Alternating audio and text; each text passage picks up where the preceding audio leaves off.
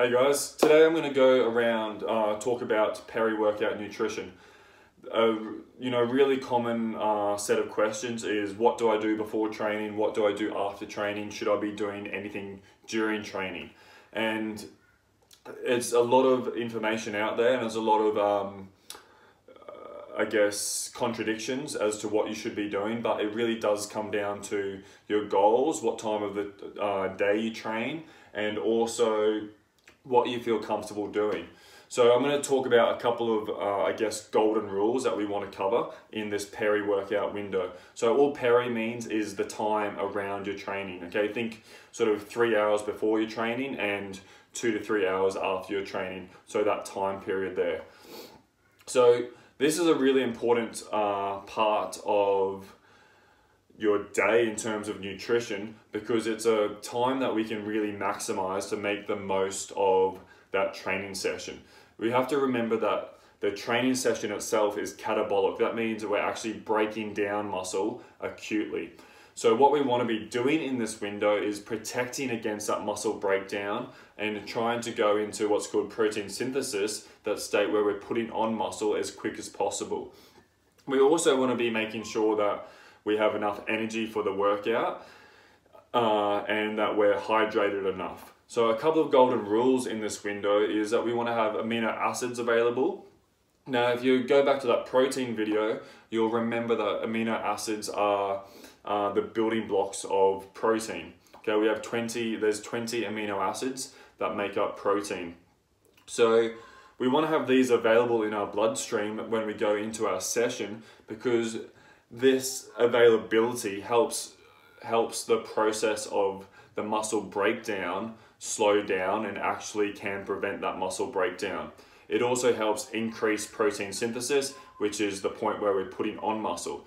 So you remember, we're always trying to find that, we're always sort of going backwards and forwards between the state of being catabolic, where we're losing muscle, versus the state where we're putting on muscle. And with strength training, with our nutrition around strength training, we really want to focus on preventing that breakdown and increasing that building. Okay, that's for strength, that's for body composition. So we want amino acids available. Number 2, we want glucose available. We want glucose available because glucose is your energy source for your nervous system. Okay, and we want our nervous system to be ready, because we don't want our nervous system to give out before our muscular system. Let's say you're doing a set of 10 squats. Okay, during that 10 squats, you might have to stop at 8 reps possibly, because if you don't have glucose available, your nervous system doesn't want to do any more. In that example, your nervous system is fatigued. But we don't want the nervous system to become fatigued before our muscular system, because therefore, if we could have done 10 reps with our muscular system, but we could only get 8, it means that we're not getting that progressive overload that we need to be able to get you stronger and to apply the stimulus to be putting on muscle and losing fat.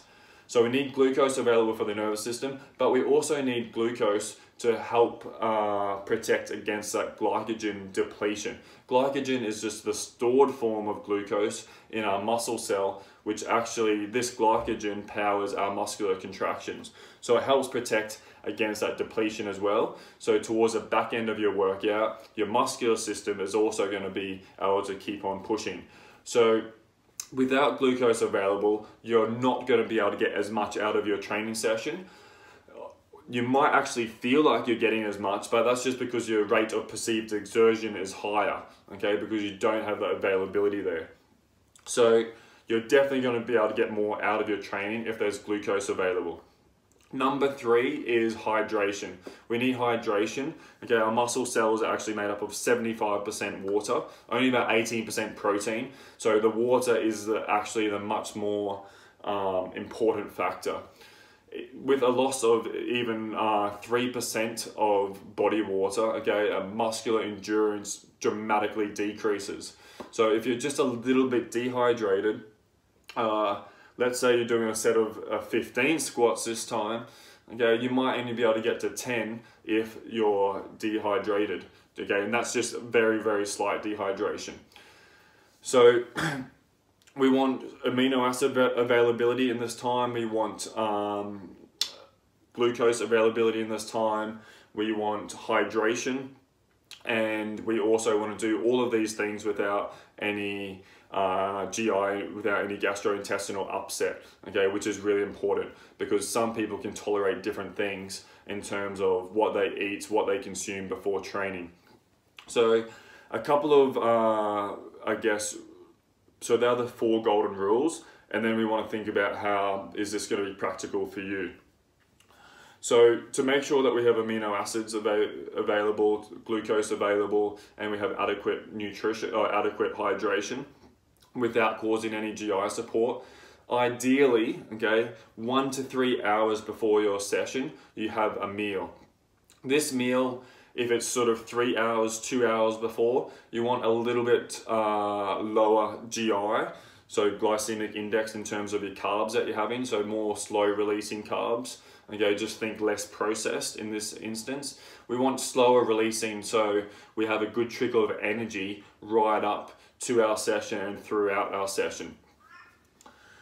We want protein. Okay, we also want protein, so we have that amino acid availability at this time.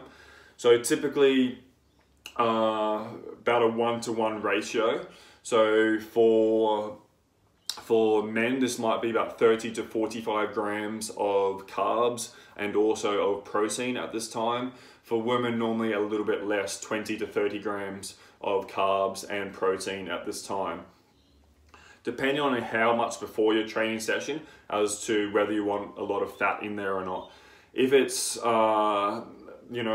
hours before, 4 hours before, then definitely get some fats in there. That can help slow down the release of that carb and the protein in the bloodstream as well. If it's more like 2 hours before, then try and keep fats to a minimal because we don't want that rate slowing down anymore, which is what fats do. It slows down that rate of absorption.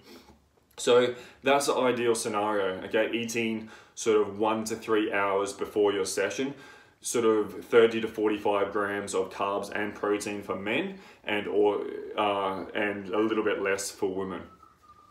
If this is not available, so let's say you're training at 4:30 a.m. or 5:30 a.m. and you don't want to get up 2 hours before to eat a solid meal, then we go to the next option, which is having something liquid.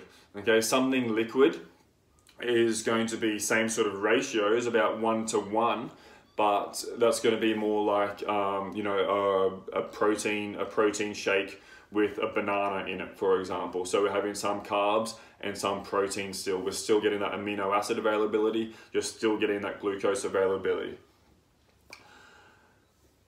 Okay, so that's sort of the golden rules. Okay, we want something in the system before we're training, ideally. If you just don't feel good at all, having anything in the belly before you train, so you're training at 4:30 a.m, 5:30 a.m, and you either don't have the time, you don't want to wake up early enough, or you just don't like training with anything in the belly, then what happens during and post-training is even more important.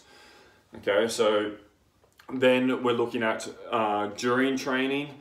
Okay, during training for more advanced guys and girls, we should be trying to still get some protein and carbs with it okay, through a liquid drink. If you don't like drinking anything throughout the session, then try and have something immediately after. And this is more important, okay, for people that are trying to put on muscle, but also anyone that's training fasted.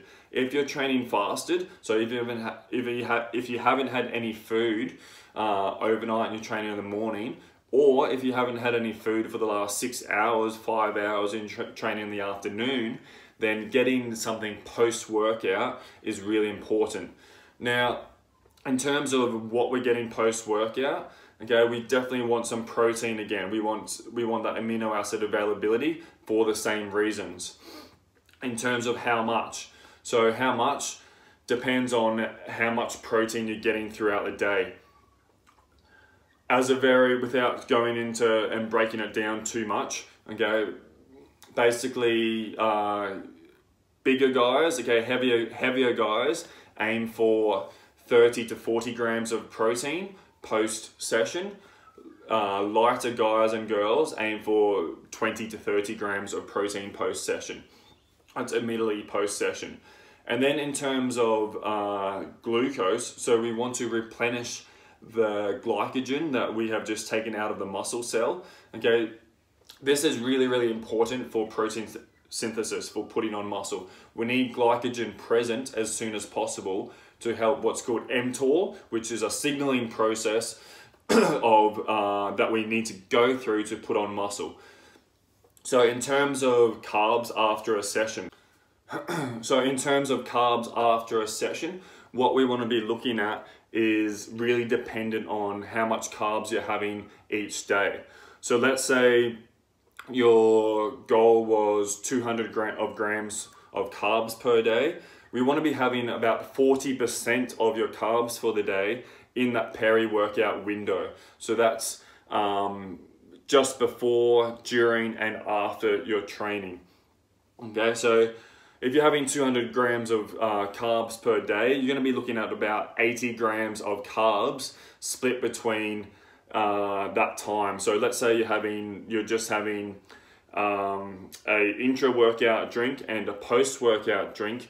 You want to be getting about 2/3 of your carbs of that 80 grams in that post-workout window and about 1/3 during the session. Okay, so about 40% of your total carbs is all you really need to know in that window of either during training and after training, or just after training.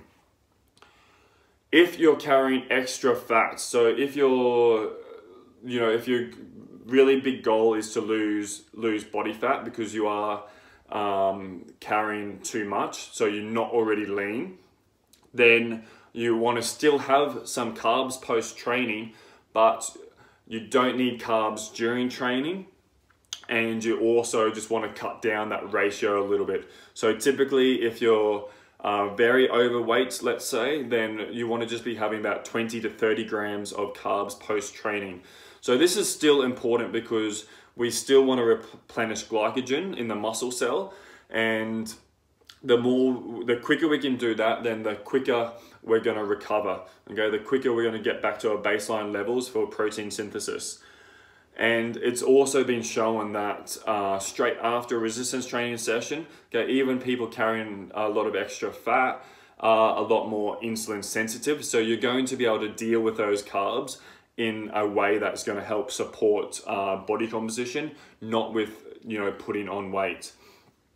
So, and then after training, you can also get some more fats in if you like, okay, but just know that is going to slow down that rate of absorption.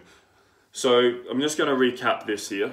So we have the peri-workout window, okay, that's sort of up to 3 hours before and a couple of hours after your training and throughout your training. Golden rules, we want amino acids available, so we want some protein in the system.